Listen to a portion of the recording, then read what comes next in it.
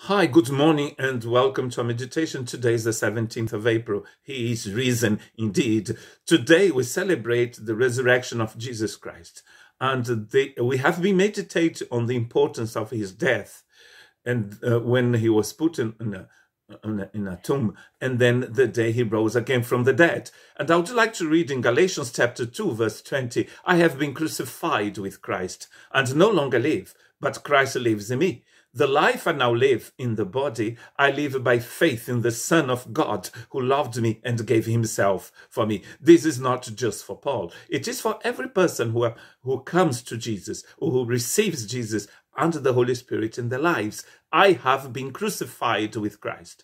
I live no longer. It is Christ who lives in me. How come? How come? What happened that Christ now lives in me? Romans chapter 6, verse 4. We were therefore buried with him through baptism into death, in order that just as Christ was raised from the dead through the glory of the Father, we too may live a new life. How can you live a new life? By being raised from the dead with Christ. The day he rose again, we rose again. We rose with him as well. So now we can live a new life. It's the life that God has given us. As we said, as Paul wrote to the Corinthians church, he said, Jesus has become God's righteousness for us. So we have God's righteousness in Christ. We have God's life in Christ. We have received God's Spirit in Christ because we were in him when he died, but we also in him when he rose again. Colossians chapter 3, verse 3, for you died and your life is now hidden with Christ in God. You died. You have to say that. You died. You can say that in front of a mirror. I have died. I died. And now the life I have it in Christ. Colossians 2, verse 12, having been buried with him in baptism, in which you were also raised with him through your faith in the working of God who raised him from the dead. I like replacing the word baptism here by the word to go to the bottom of the sea. He has actually put us in Christ when he died, and also when he came out from the dead. So now we live depending on that power, he's saying here. That's what he's going to say as well in Ephesians chapter 1, verses 15 to 22, that God has filled us with his power, the same power that he used to raise Jesus from the dead. It's a power of resurrection that God has given us. And as he says, he's saying here, it's no longer I who live. It's not me living, it's Christ in me. That's the secret of eternal life. That's the secret of the gospel. What happened to Christ now happens to us. That is the key to understand God's economy. God's project is all in Christ.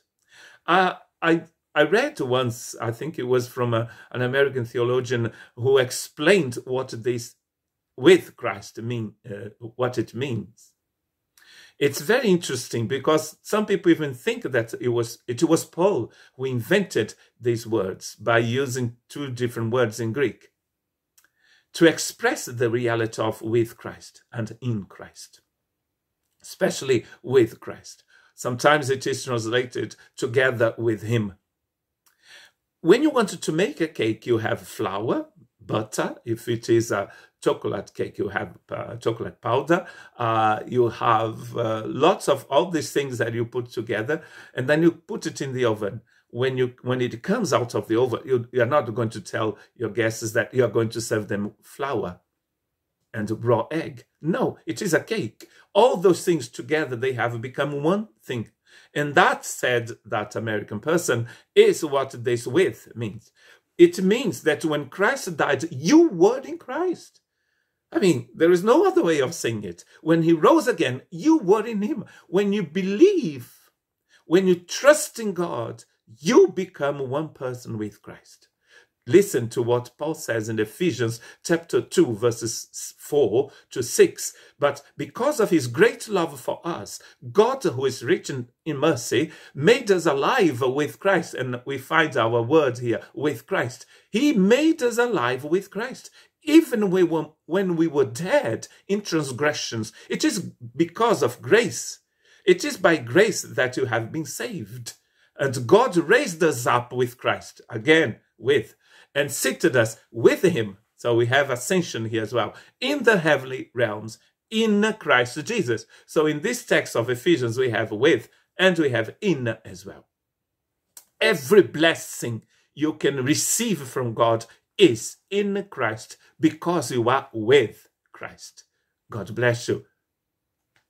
Happy Easter.